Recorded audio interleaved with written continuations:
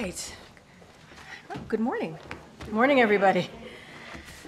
Okay, so I have a couple things at the top before we get going. We applaud the bipartisan coalition of senators who came together to pass the supplemental agreement this morning, which protects America's national security interests. This bill will enable the Ukrainian people to defend themselves against Russia's ongoing brutal and unprovoked attacks. It will provide Israel with what it needs to protect its people against Hamas terrorists, and it will deliver life-saving humanitarian assistance for vulnerable people around the world, including innocent Palestinian civilians suffering in Gaza who have nothing to do with Hamas.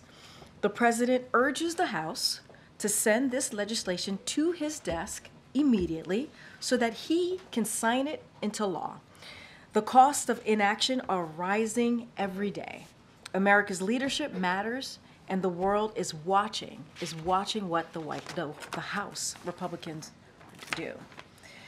I also want to highlight a win for the American people against Big Pharma. Yesterday, a district court in Texas dismissed a case it brought against President Biden's Medicare drug price negotiation program.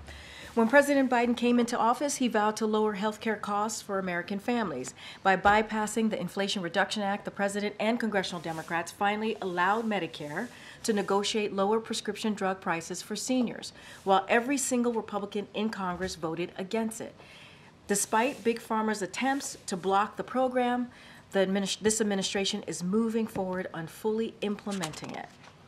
The bottom line is, Americans shouldn't be forced to pay 2 to 3 times more for their prescription drugs than other developed nations. President Biden will continue to stand up to Big Pharma and take action to lower health care costs for millions of seniors and their families.